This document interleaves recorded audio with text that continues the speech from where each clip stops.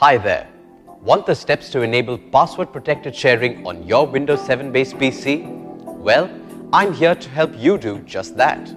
At iYogi, we try to help computer users get answers to their tech queries. If the network computers are not joined to a domain, but you want the people to have a user account on your computer to access shared items, you need to turn on the password-protected sharing in advanced sharing settings. So, here's how you can enable password-protected sharing in your computer. Follow me. Click on the Start button. Select Control Panel. In the search box, type Network. Click Network and Sharing Center, and then in the left pane, click Change Advanced Sharing Settings.